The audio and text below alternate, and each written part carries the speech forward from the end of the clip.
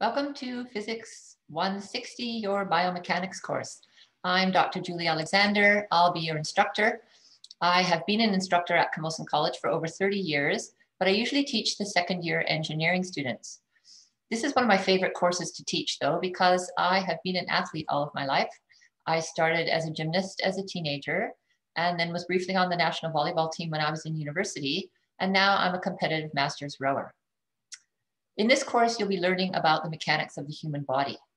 The most important topic will be forces within the body, as well as external forces to the body. I was once in an exercise class with an athletic therapist who happened to also be a rower, and she was trying to explain why a particular core exercise was more difficult because we had moved the position of our arms. And when I listened to her, I realized she was just absolutely wrong. She used wrong terminology for things like levers and forces and torques. She had it just all the physics completely wrong. So my goal for this course for you guys is to make you sound really smart.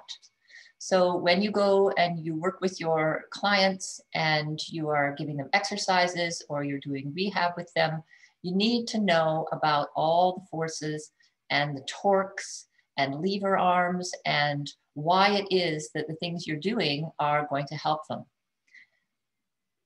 So for example, everybody knows that when you do a split lunge, you're not supposed to put your knee past your toe going forward. So why is that? What are the forces? What are the torques? Why is it that everyone tells you not to do that? Also, you may know that the quadricep extension machine is not a great machine for your knees.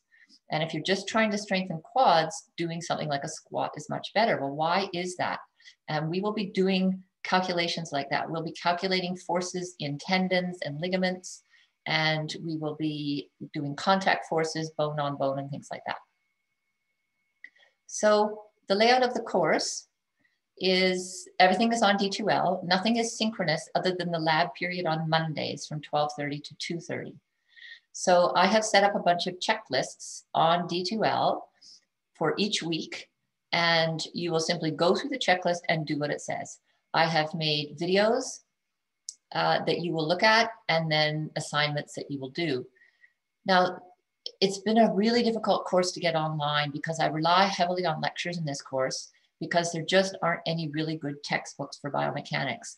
I've looked through dozens of textbooks and they either are too descriptive or they get too complex or they just get the physics plain wrong, and it's really frustrating. So I've had to search around between different books to get problem assignments for you. And I really tried hard not to make this just a physics course. It's really going to be about the human body. So all the examples will be related to the human body. You will have assignments weekly, and they will be due every Friday. So you'll be coming into a lab with Connie on Friday mornings. And Connie's been really nice to allow me to put a box outside the lab to collect your assignments. Now, in the physics department, we do not have the Safe Start authority to interact with any students. So I'm not allowed to hang out with you, or I'm really, I guess, not supposed to even talk to you. But what I'll do is I'll put the box out so the people that come at 8:30 can drop their assignments in it. I'll come by at about 9:30. I'll pick up those assignments. I'll go off to a room close by. I'll mark them, and I'll try to get them back in the box by the time you finish your lab at 10:30, and then repeat the whole thing again for the people that come at 10:30.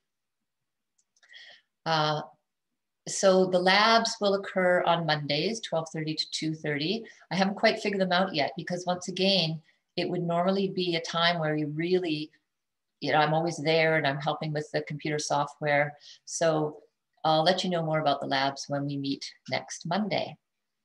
The course outline is on D2L, so make sure you have a look at it. Your grade will be made up of 10% for your labs, 30% for the assignments, so they're really important. You will have 3 term tests, 30% for those, and then there will be a final exam, 30%.